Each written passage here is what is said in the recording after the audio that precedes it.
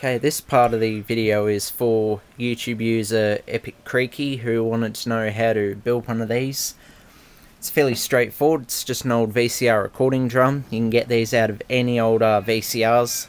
You can either pick up off the side of the road or go to your local recycle depot and they'll probably give you one. And you pull this off. It's mounted diagonally like that inside the steel chassis. And there's usually 2 or 3 bolt holes on it. Take the bolts out and it should just drop out. I've already removed the BLDC motor that usually run this, because these only go at about 800 RPM. We're going to be pushing it around 4,000. But yeah, I've got mine mounted in a steel housing, which is made out of an old tin can, like the original Fidel codes were.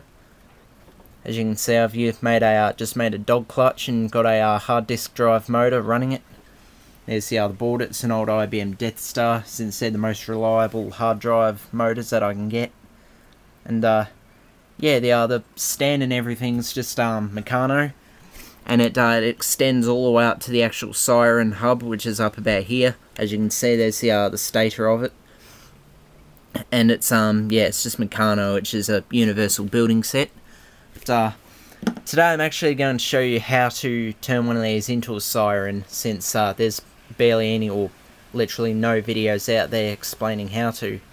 So I'll get this set up, pulled apart, set up on the device, and I'll show you how to do it. Okay, don't know how well this is going to work out because the weather's turned shit, but we can always have a go. Basically, need a hacksaw. We're going to cut slots in it like this one here. This one was for the data cable that went to the ferrite magnet. I believe that's a magnet that's on it. But, we're just going to cut the same. We're going to do a 4-port, make a bit of an equivalent. These are Castelli, these ends, so they will shatter if you put them through too much abuse. But in the same time, they're easier to work, which is a good thing.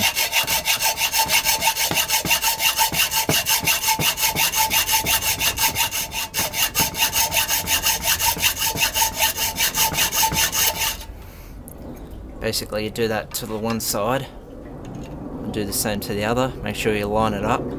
I probably should have marked it out, but I didn't because I'm lazy.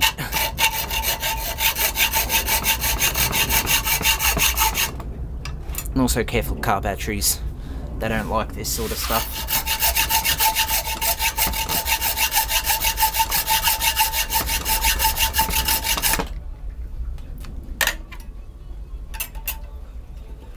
It will stick a couple of times, don't worry about that.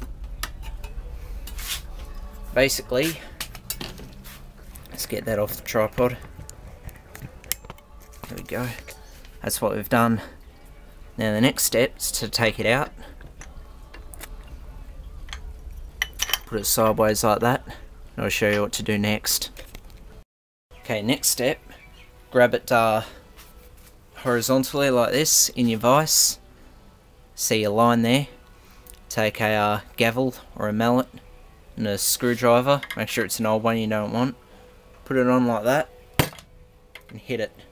It should break off. But this one's pretty tough, so it will take a couple of shots. Sometimes it also helps if it really won't go, is to get it started. Something I probably should have done beforehand. Let's give it another shot and see if it wants to go.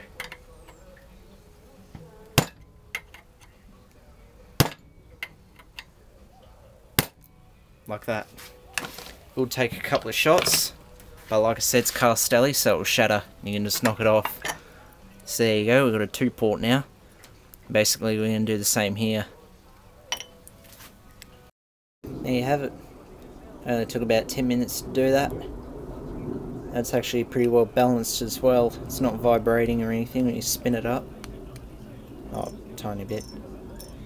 Next step is to smooth down all of those burrs on it and build our stator. Okay, now that we've done the rotor, you can start on the stator. This is probably the easiest part of the whole thing. I've marked out where each port is. when it's fixed. And we're basically going to cut out some LED flash, which is I think this is either 1 mil or half mil thickness, into little rectangles that are about the length of these two parts put together, so about that high. And gonna super glue and electrical tape them on. Basically all we're going to do is put a little bit of super glue, not too much, but just a bit. Also make sure it doesn't stick. And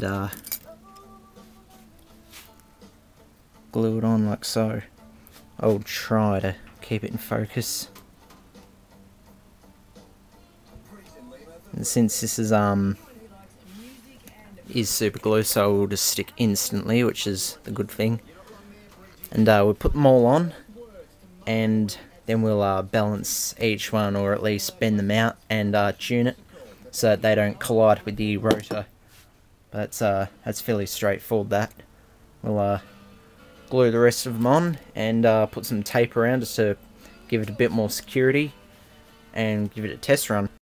A bit of time later, and here it is, all complete, working nicely. The way you space the stator fins and the rotor is with another piece of LED flash the same size.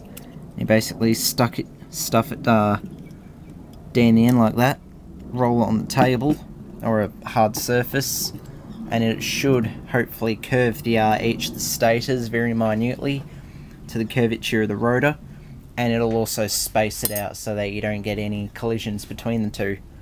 But that's all there is to it. I'll stick a pulley on that end, get out that hard drive motor and give it a shot. Okay, let's give her a test run. Just going to rim drive it at the moment.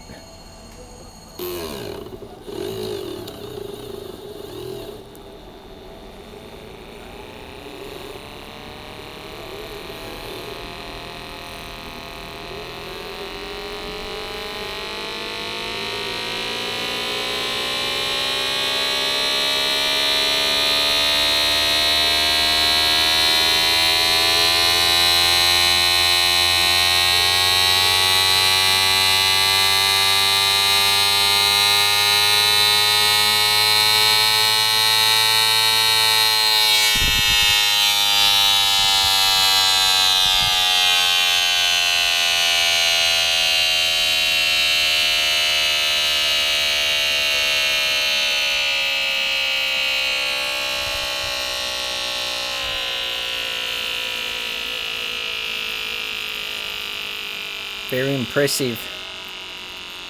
Hope you enjoyed that. Hope that gave you a few tips on how to build these. Thanks for watching.